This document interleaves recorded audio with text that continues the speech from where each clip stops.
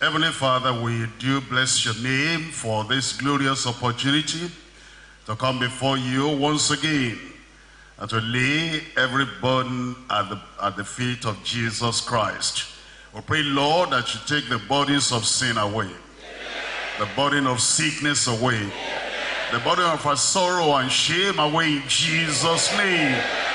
Help us, Lord, to discover once again the beauty of the cross, the glory of the cross and the power of the cross, that it will take all our bodies for time and eternity away in Jesus' name. We pray you open our eyes once again and touch our hearts and lives so that this word will profit every one of us. Help us, Lord, not to bear the burden you have borne on the cross of Calvary for us. To always remember, always know how to lay every burden down. We thank you because we know you have answered. In Jesus' name we pray. Amen. We're coming to 1 Samuel chapter 4. I'm going to read some verses of scripture relating to the ark of the Lord. The ark of the Lord was very important to the children of Israel, and the knowledge of it is very important for us today. It's called the ark of the Lord. It's also called the ark of God. It's called the ark of testimony, and it's called the ark of the covenant. So wherever you see that, you will know that it's talking about this special representation of the Almighty God, representing his power, his presence, his provision, his protection, as well as its guidance. We're coming to 1 Samuel chapter 4. And I'm reading from verse 17. In verse 17 it says, "And the messenger answered and said, Israel is fled before the Philistines. And there has been also a great slaughter among the people. And the two sons also of Nahum, Phinehas, are dead. And this is what broke the backbone of everyone in the land of Israel." We're looking at that last part now. And the ark of God is taken. The ark of God taken from the people of God in Israel. Look at verse 21. In verse 21 it says, "And she named the child Ichabod, saying, The glory is departed from Israel, because the ark of God was taken." That makes you to understand the might of the children of Israel, men and women, old and young. When they lost the ark of God, the ark of the testimony, or the ark of the covenant, the ark of the Lord, they knew that the glory had departed from Israel. Look at verse 22. "And she said, The glory is departed from Israel, for the ark of God is taken." In chapter 6, we're reading from verse 21. It says, "And they sent the messengers to the inhabitants of Kirjath-jearim, saying, The Philistines have brought again the ark of the Lord. Come ye down and fetch it up to you." Eventually, the Lord tormented and punished the Gentiles that seized the ark, because it represented his presence. They were thinking their gods had overcome the God of Israel. That's the reason why the ark was taken. But now the ark returned eventually. But when it returned, it didn't actually return to the right place. It took quite some time. We're looking at chapter 7, verses 1 and 2. "And the men of Kirjath-jearim came and fetched up the ark of the Lord, and brought it into the house of Abinadab in the hill, and sanctified Eleazar his son to keep the ark of the Lord." Come to verse 2. "And it came to pass, while the ark abode in Kirjath-jearim, that the time was long." For it was, how many years there? 20 years. "And all the house of Israel lamented after the Lord." Lamented after the Lord. In what sense? Lamented after the ark of the Lord. They wanted the ark of the Lord back in their nation again, and back in the appropriate place, because that represented the Lord for them. That represented the presence, the power, the protection, the provision of the Lord for them. It was at the time of David, 2 Samuel now, chapter 6, that eventually the ark returned to the right place. In 2 Samuel chapter 6, I'm reading from verse 9. 2 Samuel chapter 6, verse 9. And David was afraid of the Lord that day, and said, how shall the ark of the Lord come to me? What at that point is, they try to bring the ark back to the right place. That is to Zion. That is to the place where David was, to Jerusalem. But they did it the wrong way. Because of that, those who touched the ark, two of them, they were smitten dead immediately. And because of that, David became afraid. And he said, how will I bring the ark of the Lord unto me? That leads us to verse 10. So David would not remove the ark of the Lord unto him into the city of David, but David carried it aside into the house of Obed-Edom the Gittite. In verse 11, and the ark of the Lord continued in the house of Obed-Edom the Gittite 3 months, and the Lord did what? Blessed Obed-Edom and all his household.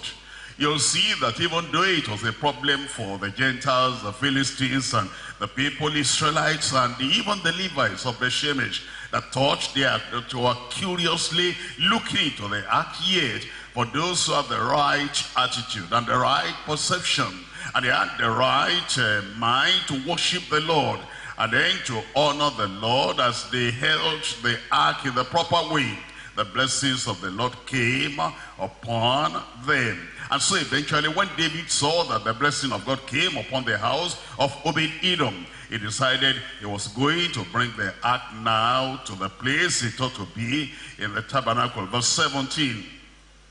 And he brought in the ark of the Lord and set it in its place, and in the midst of the tabernacle that David had pitched for it. And David offered burnt offerings and peace offerings before the Lord with great sacrifices, and with great joy they now brought the ark back. Today we're looking at recovering the lost privileges of God's ark. The lost privileges of God's ark. In the case of the children of Israel, there were privileges attached to the ark of the covenant, to the ark of God, to the ark of the Lord. Privileges that when they lost those privileges was a great, great loss to them. And then for us today, what does the ark symbolize? And where is the ark today? And how do we relate to God as we study about what is revealed in the Old Testament and the New Testament too, concerning the ark of the Lord, the ark of God, the ark of covenant, and the ark of the testimony? We're looking at this, recovering the lost privileges of God's ark, in 3 subtitles. Number 1, recognizing the significance of God's ark in the congregation. By the congregation we mean the commonwealth of the children of Israel. By that we mean the nation of Israel, the people of God, to whom he gave the ark originally. The significance of that ark to that congregation, recognizing the significance of God's ark in the congregation. Number 2, reflecting on the superiority of God's ark in Christ. Now that we come to Christ and we have the new covenant, what does the ark symbolize? And what does the ark represent? And what's the superiority of us believing today to them of those days, reflecting, thinking on, meditating on, and believing to and acting on the superiority of God's ark in Christ. Number 3, recovering the supernatural in God's ark through consecration. Recovering. We want to recover the superiority as well as the supernatural power that goes along with the representation of that ark now in the new covenant. Recovering the supernatural in God's ark through consecration. We're coming to number 1. What's number 1 with you there? Recognizing the significance of God's ark in the congregation, really in that congregation with the children of Israel. Why was it significant to them? And what did the ark do in their midst at that time? Why were they so sorrowful when the ark of the covenant was lost? Why did Eli just bent over and he bent over and he died just because of hearing that the ark was gone? And why did that daughter-in-law of Eli say, this is Akanmu, the child that was born? Because it was at the time when the ark was lost. Let's see the significance of God's ark to the children of Israel, to the congregation of the children of Israel. We're looking at Numbers chapter 10. Numbers chapter 10, we're reading from verse 33. It says in verse 33, and he departed from the mount of the Lord 3 days' journey, and the ark of the covenant of the Lord went before them in 3 days' journey. Listen to this, to search out a resting place for them. To search out a resting place for them. The ark represented the Almighty God, his might, his mercy, his power, his direction, his guardians for them. And when they were coming out of the land of Egypt, they were first of all led by the pillar of cloud and pillar of fire. Eventually the Lord said, build an ark for me. Exodus chapter 25. And all through there you'll see description of the ark, description of the tabernacle, description of everything they were to do to represent the Almighty God in their midst. And now they had built the ark. And then the priests were to carry the ark. And in God's way, in a supernatural way, that ark will be directing them, because they didn't know their way. In fact, they said they had not gone this journey before. Just like you have not gone this journey of life before. Every day is new. Every event is new. You might think, I know about that, I've gone through that before. But when you come through a new day, you discover that you need a new guidance to direct you in the right place. So for the children of Israel, the ark will guide them.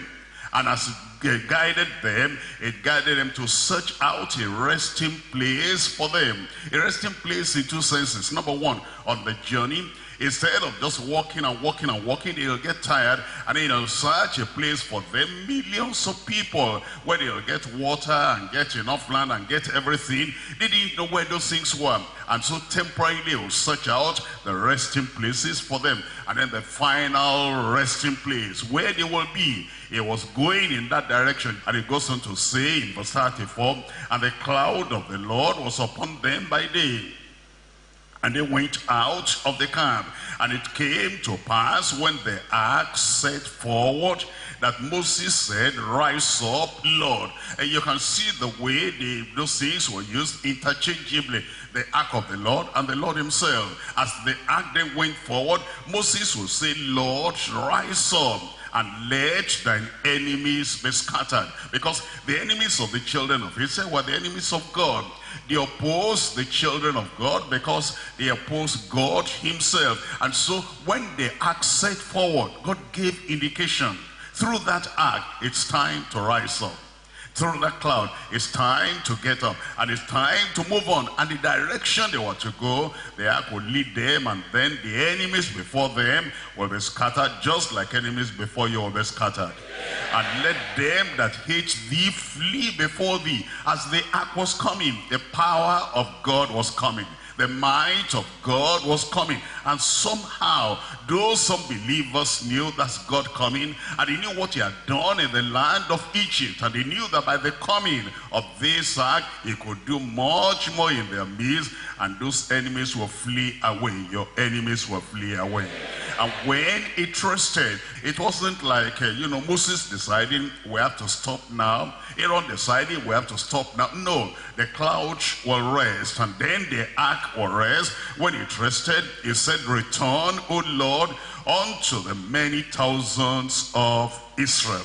We come to Joshua chapter 3. Eventually, they were led to the borders of the land of promise. That is, to the borders of Canaan. And then you will see again the importance of the ark. or the significance of God's act in the midst of the people. Joshua chapter 3, we're looking at it from verse 13. And it shall come to pass as soon as the soles of the feet of the priests that bear the ark of the Lord of all the earth shall rest in the waters of Jordan, that the waters of Jordan shall be cut off from the waters that came down from above, and they shall stand upon a heap. Now they came to the borders of the land of promise. And remember, the final place of rest for them was the land of Canaan, the land of promise. And the ark, remember, was to guide them to that land of rest and that land of promise. But there was a river Jordan, overflowing its banks, that would have stopped them from getting to that place of rest. But as long as the ark was with them, as long as the presence and the power of the Lord was with them, and the guidance of the ark, they were following. There was no impossibility before them. Looks like we're getting to a point in your life now when you understand who Christ is, what the cross means for you. There'll be no impossibility for you. Every door will be open. All the rivers will part, because it is not by the power, by the ingenuity of those priests. It's just the ark. And once the presence of the ark is there, all hindrances are cleared out of your way in Jesus' name. And as you look at this in verse 14, and it came to pass when the people removed from their tents to pass over Jordan, and the priests bearing the ark of the covenant before the people, and as they that bear the ark were come unto Jordan, and the feet of the priests that bear the ark were dipped in the brim of the water, for Jordan overflowed all its banks all the time of the harvest, that the waters which came down from above stood and rose up upon an heap very far from the city Adam, that is beside Saritan, and those that came down toward the sea of the plain, even the salt sea failed and were cut off. And the people, what did they do? And the people, I said, and the people, and somebody is passing over today. And the people passed over right against Jericho. And the priests that bear the ark of the covenant of the Lord stood firm on dry ground in the midst of Jordan. And all the Israelites passed over. Give me a good amen there. On dry ground. You see, that's why it was very important to them that they had that ark of the covenant, and all the people passed over clean over Jordan. I see you passing over. Difficulties will melt away. Those closed doors will open in Jesus' name. You see, there's no sweating, there's no struggle. Once they understood, and the presence of the Lord was there with them. Once the presence of the Lord is here with us, all things are possible. All the things we're looking at, we're thinking that will be a blockage, that will be a hindrance, that will be a stronghold, that will be this or that. Everything will clear over and will pass over in Jesus' name. After they passed over, now they faced another challenge. The challenge they faced was the city of Jericho, because the city of Jericho was walled around. There was no way they could enter in, and yet that was the gateway to the promised land. That was the major city that they must overcome and they must confront before they will get to the promised land. And maybe you have something challenging. You say, if I can overcome this, I know that the rest is simple. If I can go through these gates and these walls can fall down, I know that I'll be able to get to that long-awaited promise the Lord has given me. But those walls are coming down. For the children of Israel, how did the walls come down? Look at it again. The significance of God's act in that congregation, for the whole of that congregation. You look at Judges chapter 6, I'm reading from verse 11.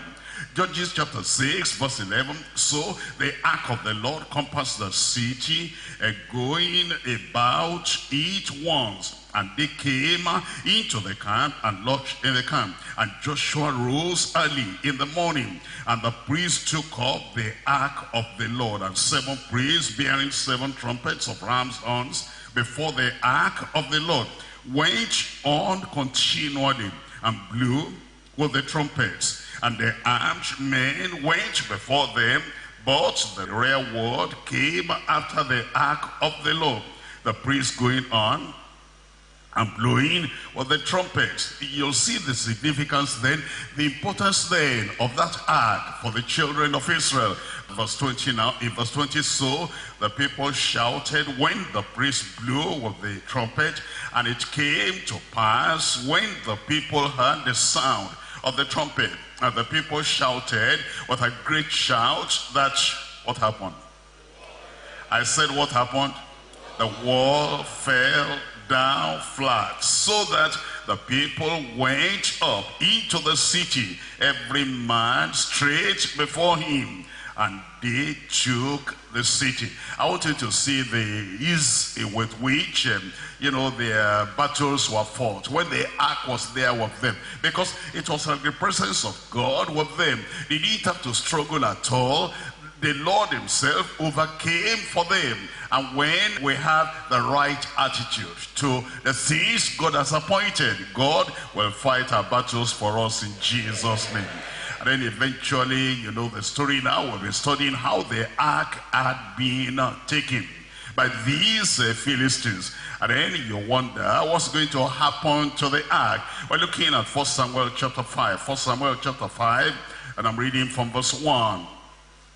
1 Samuel chapter 5, verse 1. It tells us in chapter 5, verse 1, it says, and the Philistines took the ark of God, and they brought it from Ebenezer unto Ashdod. When the Philistines took the ark of God, they brought it into the house of Dagon, and set it by Dagon. And let's look up here for a moment. You know, when you read all these things, you need to think about it in your mind. There was no Levite there now of the ark, but the power of the ark was still there. And there was no priest with the ark, but the power in the ark was still there, because it's the presence of God. And where God is, whether there is a Levite or not, whether there is a priest or not, it doesn't matter. The power of God will keep on operating. And if Christ is inside you and he lives within you, whether your brother is there, your sister is there or not, it doesn't really matter. Anywhere you are, in the village, in the town, in Ashdod or wherever, you are going to be an overcomer in Jesus' name. You know, sometimes you wonder, I mean, in this situation now, and there is no teacher here, there's no pastor here, there's no prayer warrior here, there's nobody here, but the presence of God is there. The power of God is there, and because of the power, the presence of God, you'll have a testimony in your mouth. And so we have the ark of the covenant there. No priest, no Levite, no worship, no reading of psalms. There's no singing of any song. All those things are good. All those things are wonderful when they are available. A pastor is very good when it's available. Reading of the Bible, wonderful when you have the chance to do that. Singing, beautiful when you have the chance to do that. And the worship, wonderful when you have the chance to do that. The prayer warriors are great when you have the chance to have them. But whenever they are not there, Jesus is still there. And the power of God is still there. So you don't have to say, how will I get healed? The presence of Christ will heal you. How do I get delivered? The power of Christ abiding in you there will destroy every work of the devil in Jesus' name. You'll come back to the fellowship, you'll have a testimony in your mouth. Look at verse 3 here now. And when day of Ashdod rose early on the morrow, behold, Dagon was falling upon his face to the earth before the ark of the Lord. Give me a good amen. You know, sometimes you're sleeping and you're just there. You're sleeping and you have heard, this is a terrible place. The people here, they oppress, they attack, and then they might attack with serpent, or attack with this, or attack with that. While you're sleeping, Jesus is awake inside you. And the power of the Lord is active inside you. They'll just be surprised that although you are asleep, there is something that is working 24 hours of the day, in the day and in the night. You will not be overcome in Jesus' name. And so those people woke up, and then it says Dagon was falling upon his face. Maybe you come from an area where there's occultic power, where there's evil power, and they threaten you. They say, you've gone to that major city, and then you say you got something. This is village, and there's something here, whether it is dragon or Dagon, or relative or Dagon or dragon, they will all fall in Jesus' name. And they took Dagon and set him in his place again. Look at verse 4 before we go on. You know, sometimes when they took the ark, you would have thought, the power of God is no more active. That's what people think. You see, once a believer sins, may stop the activity and may stop the creativity of the power of God, but the power of God is still there. How do we know? Because you see, it was like it was powerless with the children of Israel because of Hophni and Phinehas, and because of Eli. It was like God is not working again. There's no creative power, there's no supernatural power. But when Hophni and Phinehas were not there, Eli was not there, and Samuel was not even there, and the power of God still resting, abiding, resident in that ark. When it began to operate, the people knew that God is still alive. Our God is still alive. I said our God is still alive. You know, you just live right and have Christ in you and have faith in you, that the Christ in me will pull me over. The Christ in me will take me over. Nothing will conquer you in Jesus' name. Look at verse 4. And when they arose early on the morrow, in the morning, behold, Dagon was falling upon his face to the ground again before the ark of the Lord. And the head of Dagon and both the palms of his hands were cut off. I said they were cut off. Those hands will be cut off away from you.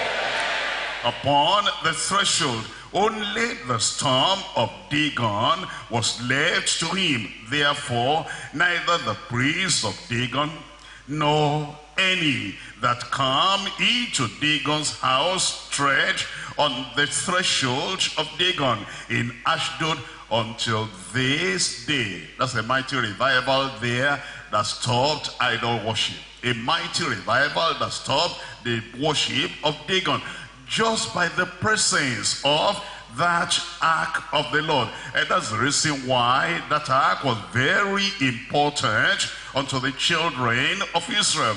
It was very essential. It was essential to them, and they knew that once the ark of the covenant was there, the power will be there, the protection will be there, and the glory of the Lord will be there too. David recognized that. Solomon recognized that. Everyone in Israel at that time recognized that in 2 Chronicles chapter 6. 2 Chronicles chapter 6, when eventually the temple was built, they now brought the Ark of the Covenant to the Holy of Holies where it ought to be. 2 Chronicles chapter 6, verse 40. Now, my God, let, I beseech thee, thine eyes be open, and let thine ears be attentive unto the prayer that is made in this place. Now therefore arise, O Lord God, unto thy resting place. That is, now they created a place which is the Holy of Holies for the ark of the covenant of the Lord. But they knew they were not just doing that for a piece of wood or just a chest. They were doing that for God himself. It is might, it is power to be in their midst. That's why they said, now therefore arise, O Lord God, unto thy resting place thou, and the ark of thy strength. You see that? The ark of the covenant, so the ark of his strength, the ark of supernatural strength, the ark of strength for signs and wonders, and the ark of strength to protect and preserve the children of Israel. And let thy priests, O Lord God, be clothed with salvation, and let thy saints rejoice in goodness. With the presence of the Lord, the saints will rejoice. In the goodness of the Lord, the abundance of the Lord will never cease in your life in Jesus' name. So we learn the significance of that ark in the presence, in the midst of the children of Israel. Number one, the presence of God. The presence of God. And see that presence in the shrine of Dagon, destroyed all the power of evil. If there's any power of sorcery working in your life, the presence of God will scatter it today. And if there is anything that's a stumbling block, a stronghold in your life, the presence of the Lord that is there, represented by the ark in the Old Testament, everything will be smashed in Jesus' name. There is no stronghold that can hinder your forward movement, that can hinder your progress, once the presence of the Lord is there. Number two, that ark represented the power of God, the power of God. For them it was like a thunder that will shatter everything, dynamite that will blow everything, explode everything away. And you know, Christ is the power of God today. And for the believer, it's wonderful that we have, number one, the presence of God. I will never leave you, I'll never forsake you. His name is Emmanuel, God with us. It's also the power of God. And then it's the protection of the Lord. It protects us from all battles and all whatever the armies of the Philistines may try to do. They will not cut short your life. See, for the children of Israel, they knew that once the protection of the Lord was there, represented by that ark. If you remember when they were defeated in the battle, and they decided they were going to bring the ark in. When the ark came, they shouted, and the Bible said the earth rang again. They shouted that everywhere trembled. Why did they do that? They did that because they knew that normally, ordinarily, the presence of God, the power of God combining together was for their security and their victory. They were going to win the battle until the Philistines said, woe unto us, because God has appeared before the people. And one of them said, no, quicken yourself and quit you like men and be strong, and let us fight against these Israelites. But they were able to overcome because those Israelites themselves, they had left the way of the Lord. And also you have seen that this is for guidance. If you know, Christ is within you, you'll see that he will guide you. In marriage, he will guide you. In profession, he will guide you. Decisions you need to make day to day, he will guide you. In this journey of life, you will not fall. You will not perish in the pitfalls on the journey, in Jesus' name. Because of that presence of the ark representing Christ. We'll come to point number two now, reflecting on the superiority of God's ark in Christ. Reflecting on the superiority of God's ark in Christ. We come to a new period, a new era. We come to a new dispensation. For them it was the old covenant. For us now, it is the new covenant. And as we move on, it's like you are crossing from one age to the other, from one period to the other. And you're asking yourself, what's going to happen now? And where is the ark of the covenant now? What does the ark do for us right now? Before I come back to the Old Testament, let us look at Hebrews chapter 9. Hebrews chapter 9, and I'm reading from verse 1. Hebrews chapter 9, we're reading from verse 1. In verse 1, it tells us, it says, then verily the first covenant and also ordinances of divine service and of a worldly sanctuary. That word worldly there means earthly sanctuary. It means natural sanctuary. It means physical sanctuary. It's coming from the old covenant and it's coming now to the new covenant. And it says, there was, they had ordinances of divine services and a worldly, earthly, physical, natural sanctuary. In verse 2, for there was a tabernacle made. There was a tabernacle made. And you know that the ark of the covenant was always situated both in the Holy of Holies. And then it says, wherein was the candlestick and the table and the showbread, which is called the sanctuary. Then it says, and after the second veil, the tabernacle, which is called the holiest of all. That's the Holy of Holies. It says in that Holy of Holies now, which had the golden censer and, what's that?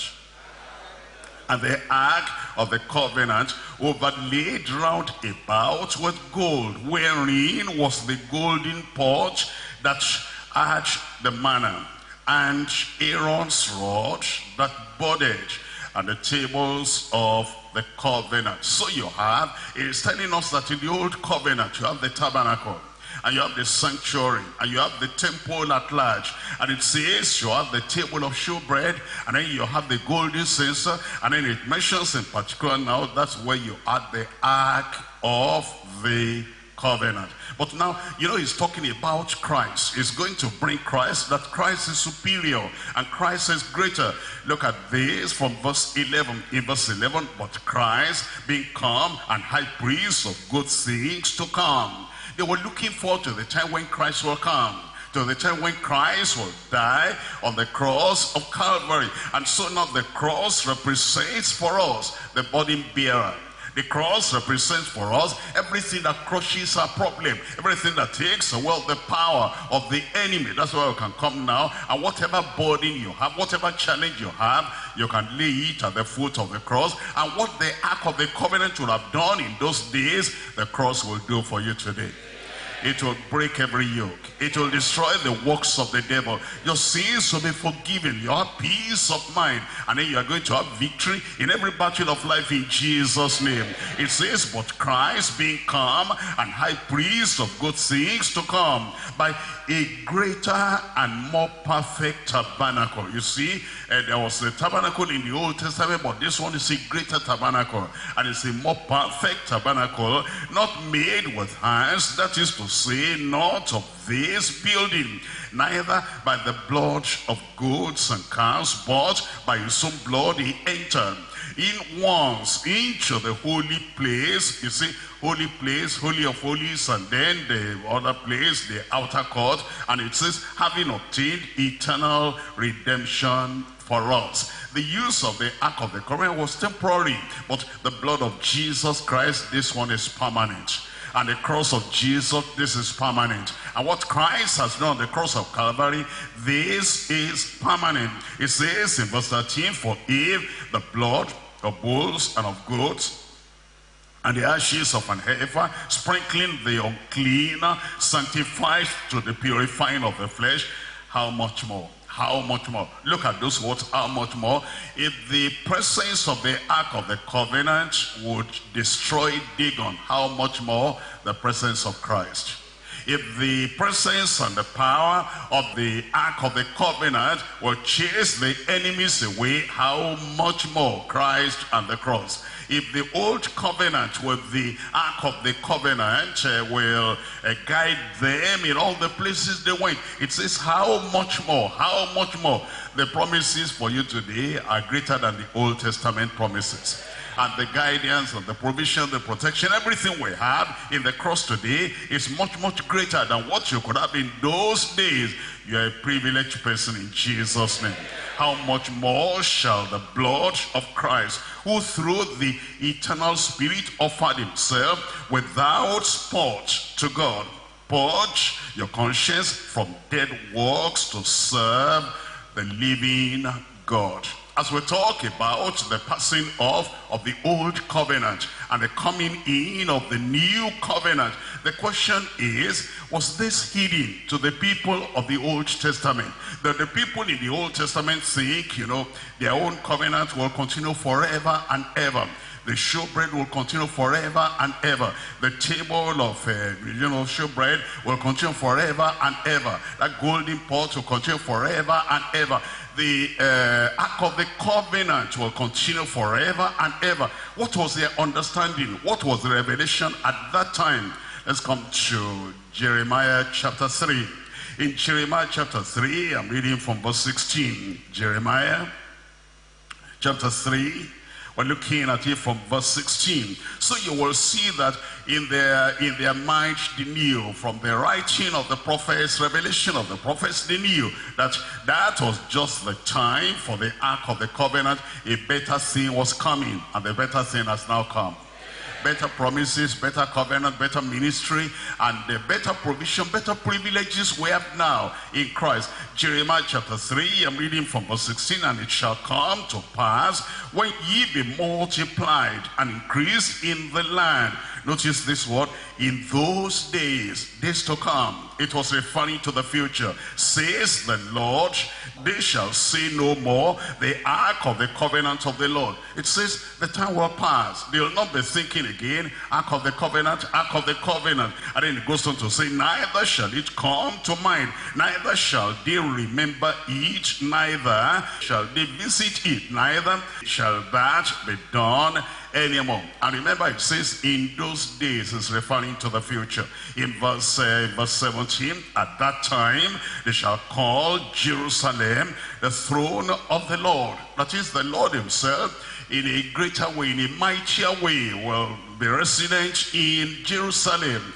When Jesus came over there, that's greater than the ark being there. And when the Holy Ghost came upon the disciples in Jerusalem, that's greater than the ark being there. And when the Pharisees said, you have filled Jerusalem with your doctrine, and you intend to bring the blood of this man upon us, Jerusalem, that was the headquarters of God, now operating in the power of the Spirit of God, and that was something greater than the ark of the covenant. And when it says, tarry in Jerusalem until ye be endued with power from on high, because when that power comes, it will give you something greater, mightier than what was there originally. And then it says, and all the nations shall be gathered unto it. Do you remember the day of Pentecost, when all those nations were there, and God poured out his Holy Spirit, and he was speaking in languages not learned any time, but in languages of those nations that came. It was a greater time, and that greater time has continued until today.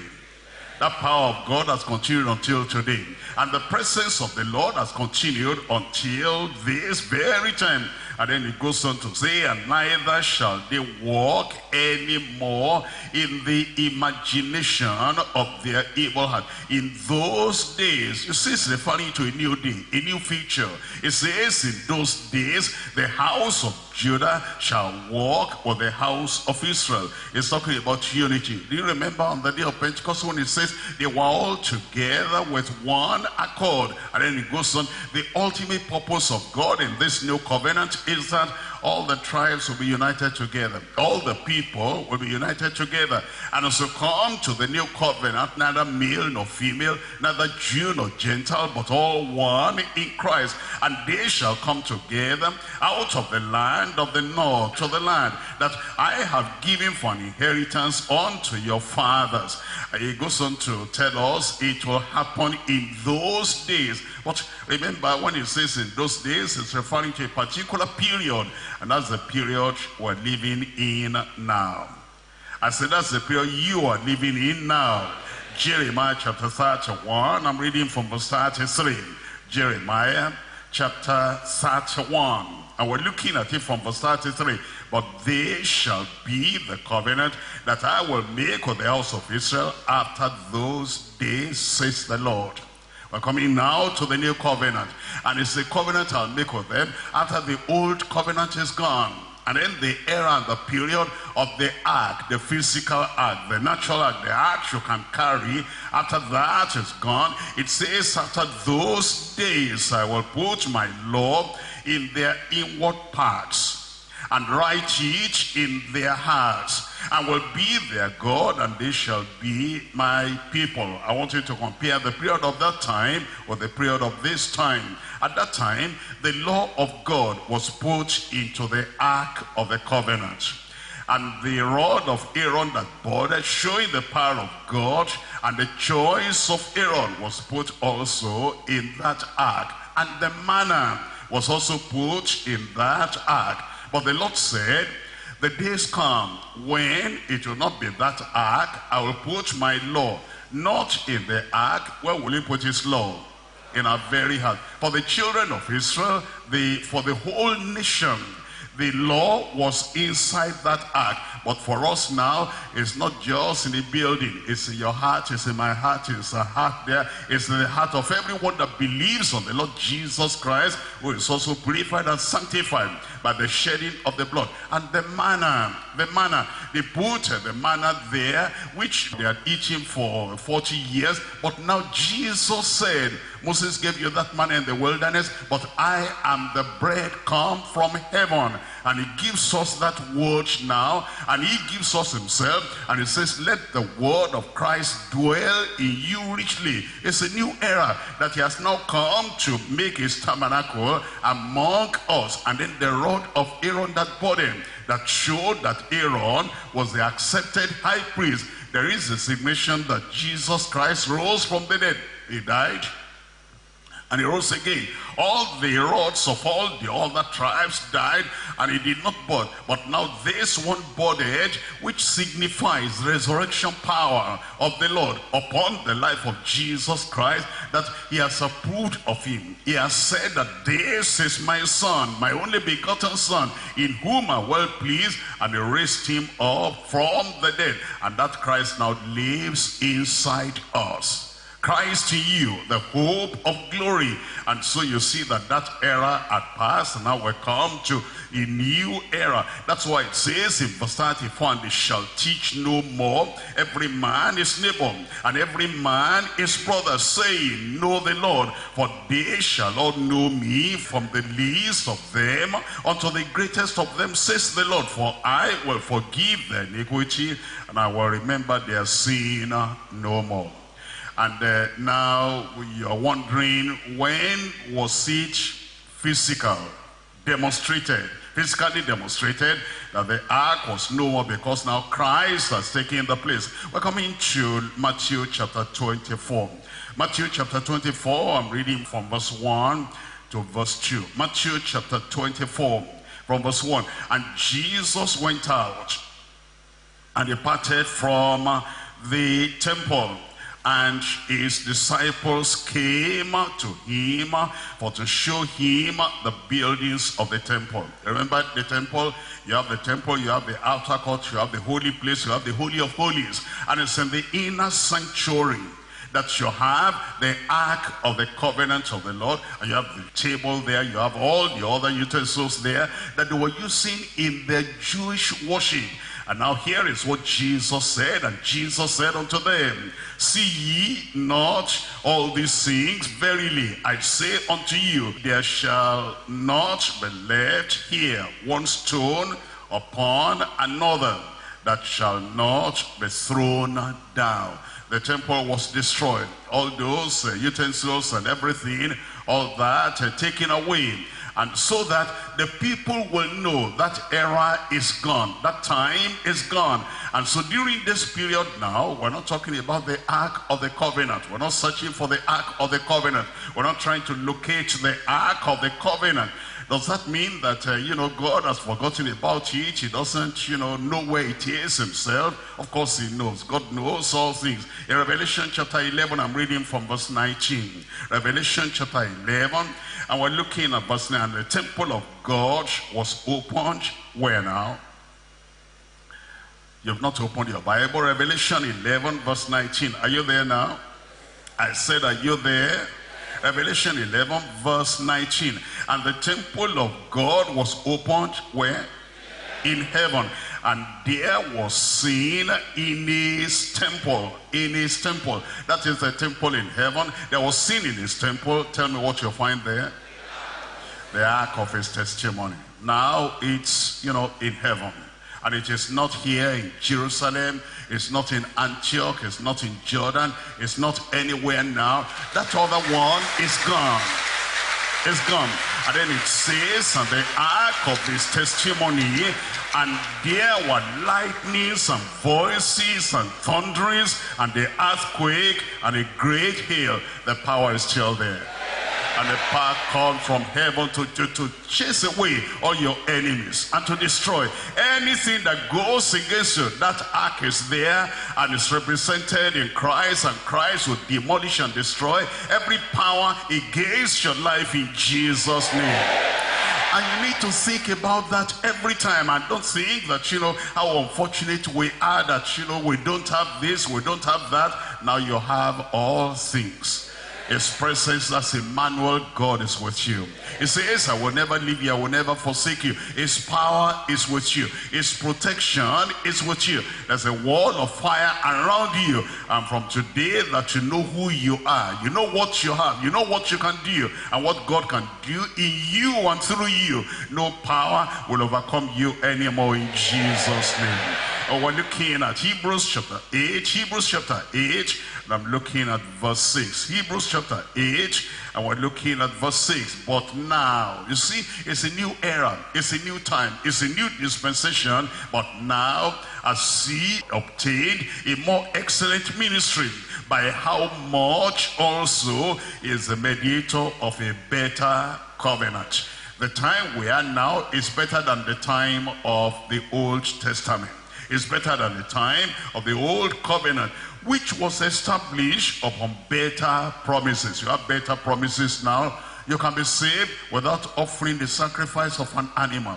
You can be saved without a priest being present. You can be saved without going to travel to Jerusalem to get saved. All your sins can be taken away just where you are, either in the church or in your house. Whosoever shall call on the name of the Lord shall be saved. You can be sanctified anytime, anywhere. The moment you lift your heart to the Lord, the presence of the Lord is there, and He will sanctify you, and you can baptize in the Holy Ghost. You receive power. Dynamite from heaven, the power of God from heaven, anywhere you are, anytime. It's just for you to open your heart, and then the glory of God will come into you, and that glory, you will not lose that glory anymore in Jesus' name.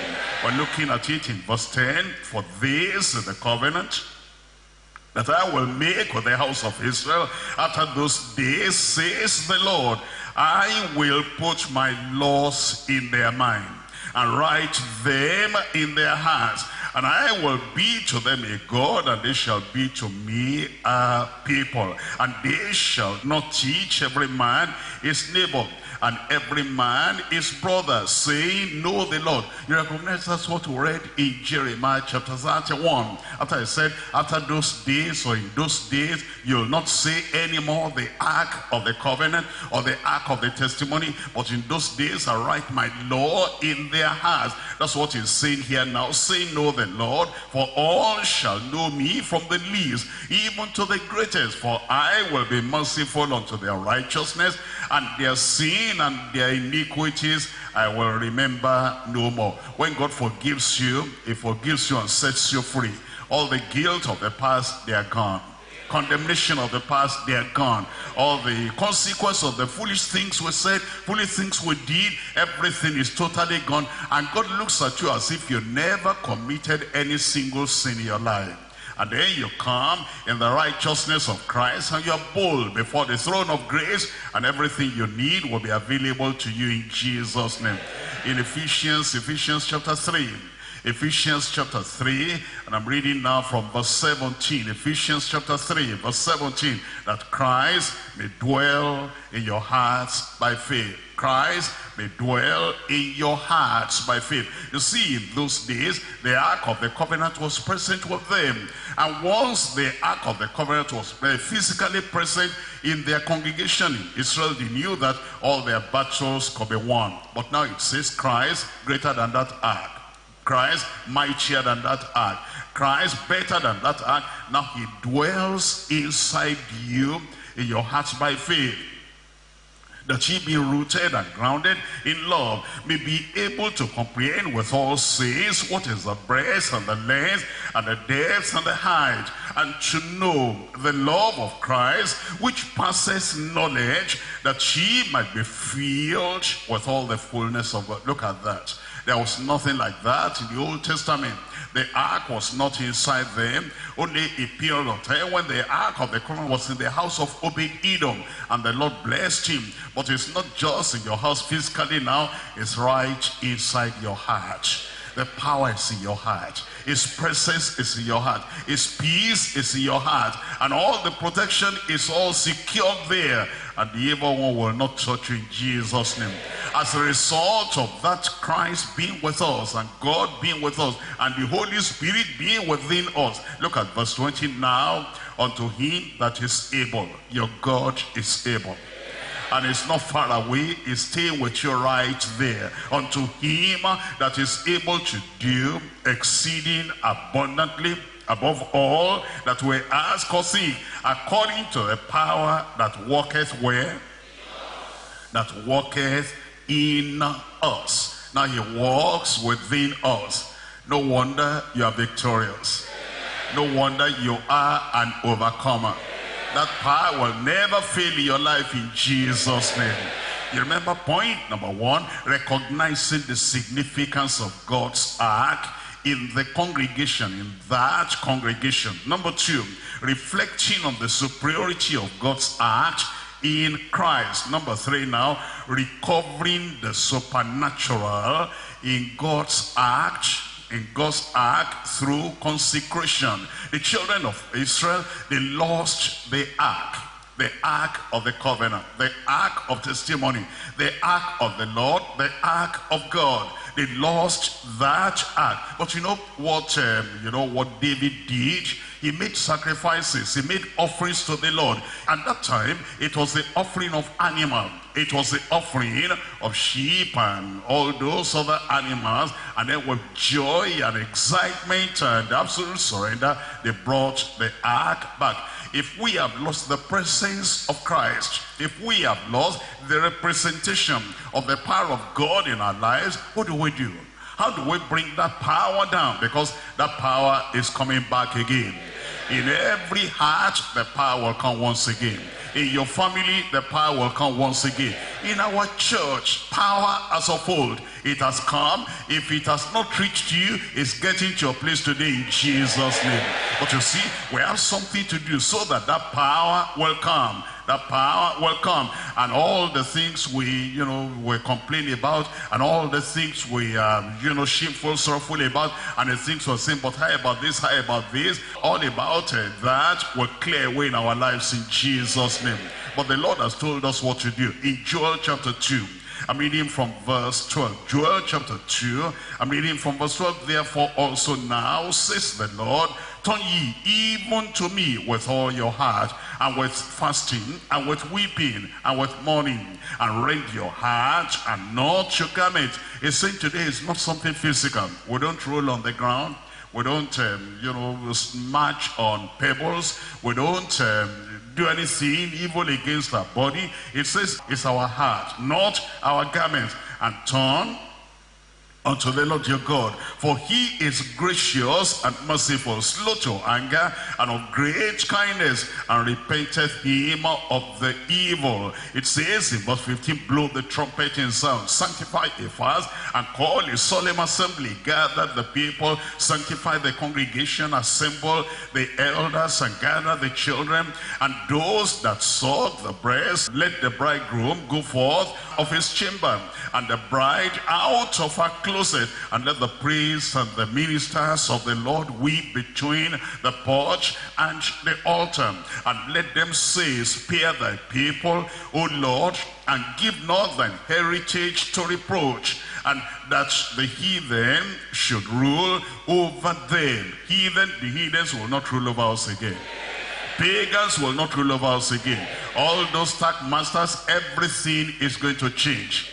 We're going to throw up their power from our necks in Jesus' name. Because you see, that's what the children of Israel realized. They realized the power was missing. The presence was missing. The protection was missing. And the security was missing. And then they went back to the Lord. And if you realize the power of Christ is missing in your life, that presence is missing in your life, although you are saved, you are born again, you are still a child of God, but the answer to prayer and the signs and the wonders and the blowing away of the strongholds you expect in your life, all those things have not been there, they are coming back.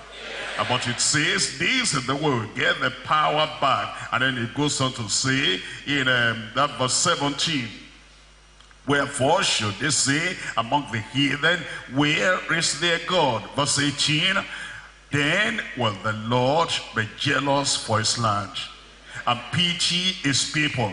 Yea, the Lord will answer. Today I said the Lord will answer. In your personal life, the Lord will answer. And then it says, behold, I will send you corn, wine, oil, and ye shall be satisfied therewith. Times of penury over. Times of suffering over. Joblessness over. And then it says, I will no more make you a reproach among the heathen. Verse 21, fear not, O land, be glad and rejoice, for the Lord will do great things. Where will he do great things? I said, where will he do the great things? You believe that? I said, you believe that? Your yokes will break. All those closed doors will open. The presence of the Lord will be mighty in your life in Jesus' name. Fear not then, weep not then, don't be sorrowful anymore. Cancel the negative language out of your mouth. Fear not, O land, be glad and rejoice, for the Lord will do great, great things. Then it says in verse 23, be glad then, ye children of Zion, and rejoice in the Lord your God. For he has given you the former rain moderately, and it will cause to come down for you, for me, the rain and the former rain and the latter rain in the first month, and the floors shall be full of wheat, and the fats and the vats shall overflow with wine and oil. And I will restore to you the years that the locusts have eaten, the cankerworm and the caterpillar and the palmer worm, my great army which I sent among you, and ye shall eat in plenty, and be satisfied, and praise the name of the Lord your God, that has dealt wondrously with you, and my people shall never be ashamed. And ye shall know that I am in the midst of Israel. The ark is come back again.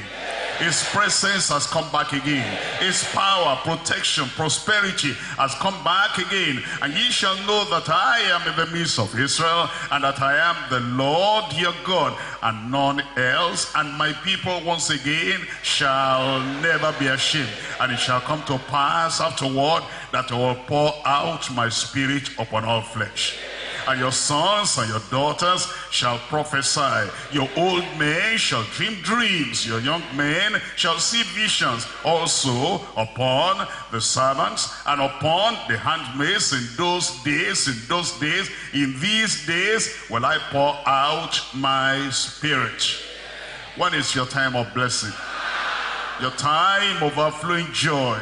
And your time when all these things are flushed away by the river of God's mercy in your life.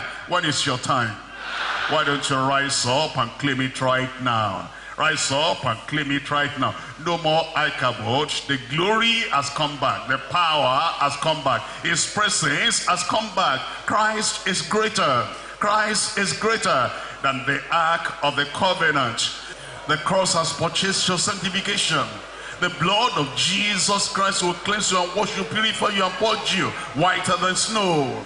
And the power of the Holy Ghost is there. And look at the promises of God. Shame will be forgotten out of your life. Reproach will be forgotten out of your life. All the reproach of the enemy. Where is your God? That God is here today. He's here in power. He's here in authority. He's here in great anointing. And it will destroy every work of the devil in your life. No tears again, no sorrow again, no regrets again. The glory has come back. The cross of Jesus, the power of Jesus, the presence of Jesus. I will never leave you, I'll never forsake you. No, it's not Akanmu today. The glory is here today. The power is here today. The anointing is here today. The doors are open. The gates are open. Your Jericho walls will fall. Those enemies will be scattered. All the confusion in your mind, everything will go away. No, the devil will not give you mental problem. The devil will not give you depression. The devil will not kill you before your time. The power is here today. The anointing is here today. Lay down those bodies at the cross of Jesus. He'll take the bodies away. Burden of sin, lay that down. Burden of sickness, lay that down. Burden of shame and sorrow, lay that down. The burden of the debt that you owe. How will I pay this? How will I pay that? Lay that down. The burden of enemies harassing your life, lay that down. The burden of temptation and succumbing to the power of the tempter, lay that down. Lay down at the cross. That cross is greater than the Old Testament ark. Christ is greater than the Old Testament arch. Calvary, greater than the Old Testament arch. Yours now is that salvation. Yours now is that sanctification. Yours now is that power of the Holy Ghost. Yours now is the blessing. Yours now is the healing. Yours now is the deliverance. Yours now is the joy and the laughter. The Lord has set you free. Don't put your neck under any bondage anymore. Free. Free your soul. Free your heart. Free your mind. Free your body. Free your family. Every Dagon will fall. All those Dagons will be shattered. Broken in pieces. Free. Free indeed. Free permanently. This glory does not come and go, does not rest and lead. Free. Free and free indeed. Permanently free. You are free. The power that sets us free will never fail.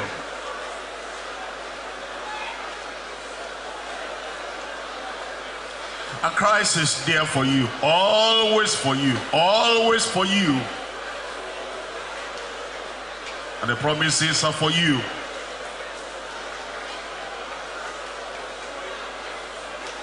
In Jesus' name we pray. And the victorious people of God say, triumphant and militant people of God, they say, the Lord has answered your prayer in Jesus' name. Raise up your hand and say, Lord, here am I. Here am I. Raise up those hands. Raise up those hands. I belong to Jesus. I belong to Jesus. All my pains are gone. All my sickness is gone. All the enemies are scattered. And the joy of the Lord will be your strength in Jesus' name. Father, in the name of Jesus, we thank you because your glory has come back upon every heart, upon every life. And we pray, Lord, every sin, negative sin that happened, when your glory was not there, everything will be taken away today in Jesus' name. Lord, on behalf of every brother, every sister here, we lay every burden down at the foot of the cross. And we pray that you take the bodies of your people away in Jesus' name. For those who are coming to Christ right now, who are saying, we lay the body of our sin before you. And we say, oh Lord, you forgive them in Jesus' name. Let your salvation come to them. Let your peace of mind come to them. Let them know you will not remember those sins against them anymore forever in Jesus' name. And Lord, I pray you cleanse everyone. You purge everyone. And all those inner struggles, I pray that we lay the burden of inner struggle down today. And we pray, Lord, you set your people free internally. Make them holy and sanctified in Jesus' name. Lord, we need your power. The presence of the Holy Ghost. Lord, and you are no respecter of persons. We are praying, Lord, open the windows of heaven. Open the hearts of every sanctified person. And pour your spirit upon every life in Jesus' name. Lord, for those who have been harassed by the powers of demons or Dagon or dragon, we claim the victory right now. And you evil power, evil spirit, I command you, come out in Jesus' name. Every evil they have done in anyone, in your life, in your body, in your wife, in your husband, on any of your children, I cancel that evil power. And I pray that the power of Dagon, dragon, demons will fall in your life in Jesus' name. The heathen will not rule over you. Pagans will not rule over you. Idol worshippers will not rule over you. I bring all those harassments of the evil one under your feet right now in Jesus' name. Be a conqueror. Be more than a conqueror. Be an overcomer and be triumphant even today in Jesus' name. Any sickness there, I come against it right now. Lord, we know by your stripes we're healed. And I pray you touch every brother, every sister, every person here. I command sickness, come out in Jesus' name. That disturbance in your brain, insanity, I command that spirit of torment, come out in Jesus' name. Something walking about in the body will not allow you to have peace of mind in the day and in the night. All those tormenting spirits, I command you, come out in Jesus' name. Lord, I pray for those who might have any internal sickness, ulcer, cancer, whatever, tuberculosis, kidney problem, the touch of the Lord upon your life. The healing virtue of the Lord upon your life. By his stripes, you are healed. This very moment, you are healed. This day, you are healed. The power of the cross break every yoke of sickness in your life in Jesus' name. Lord, the ark of the covenant guided those children of Israel at that time. And now your spirit is guiding us. Those who have been waiting for when will I get married, I tried, I look at this, they say no, they say no. I pray, Lord, open the door before them. All those times of failure will be forgotten in your life in Jesus' name. Lord, lead the brother to the right sister, the sister to the right brother. And those who are married but they say there is no child, oh Lord, miracle children. Lord, miracle children. Whatever is the cause of that barrenness, I cancel it in Jesus' name. I pray, Lord, the door of prosperity will open. The door of plenty will open. Hunger will vanish away. Scarcity will vanish away. Unemployment for your people will vanish away in Jesus' name. Lord, satisfy your people. Beyond everything we can sing, beyond everything we can ask, I pray, Lord, you shower abundant blessing upon everyone. Be that Emmanuel in everybody's life.